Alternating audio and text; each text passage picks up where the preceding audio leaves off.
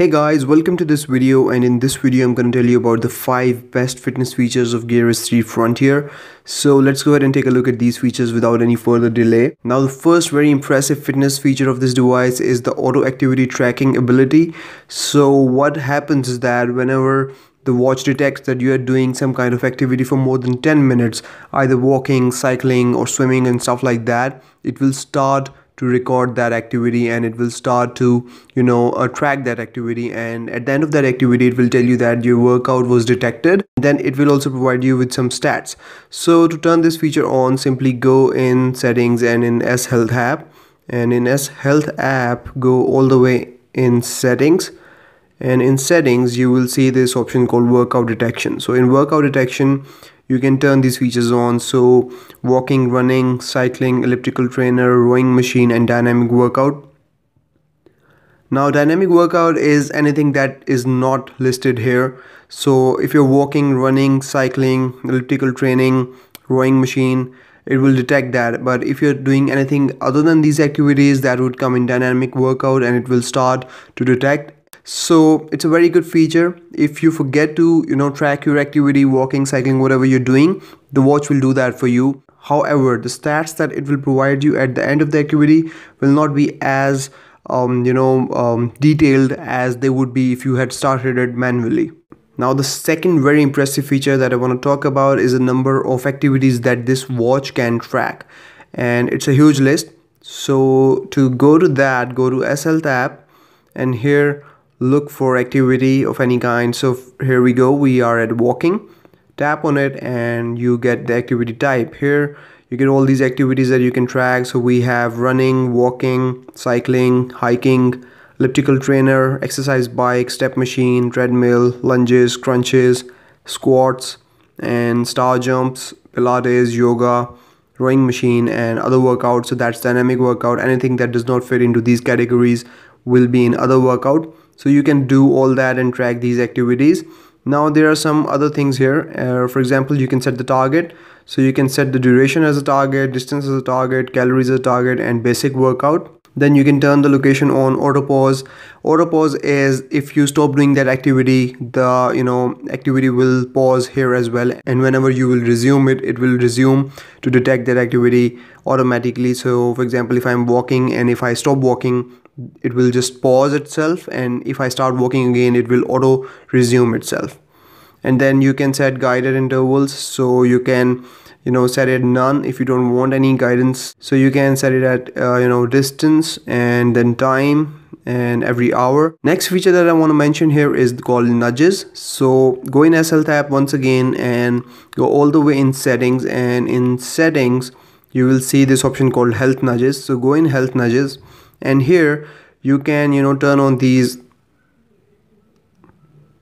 and here you can turn on these nudges. So you can turn on inactive time, steps, floors, exercise, sleep and weekly summary.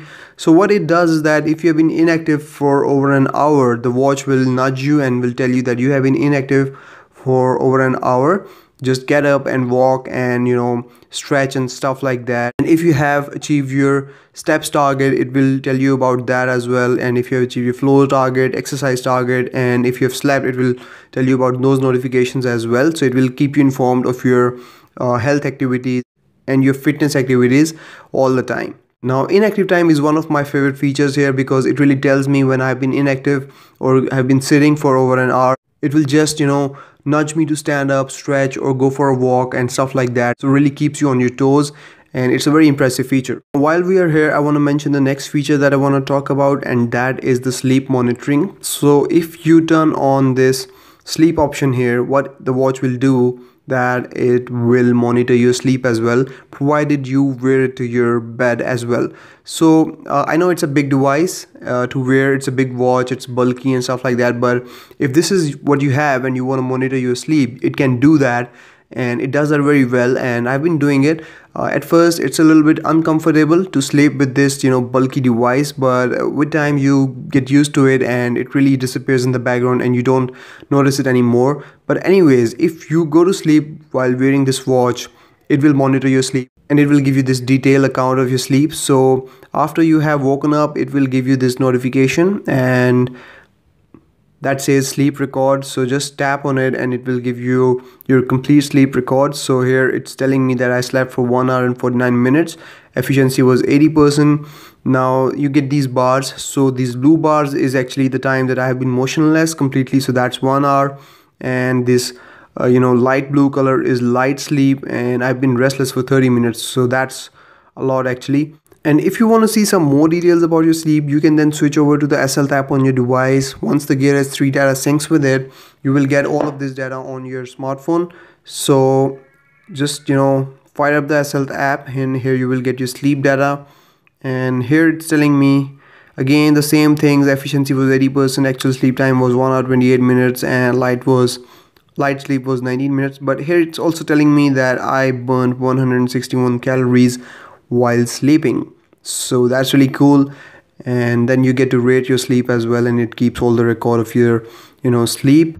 Now the last feature that I want to talk about is one of the most impressive features as well, and I didn't think at first that it would be really that important, but with time I have realized that it's been really motivating for me, and I've been really trying to keep up with it.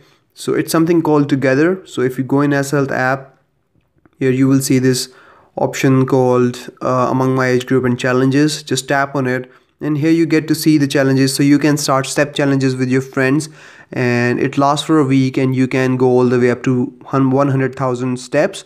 And if you do not complete this challenge in a week, it will be a draw. So for that, your friend also need to have Gear S3 and should have his number registered with the SL app. So there is that, and then you get this leaderboard here. So among my age group, I'm at 49%, and here it tells you the data about how the average S Health user stacks up against mine. So average user is at 41,000 steps, I am at 39,000.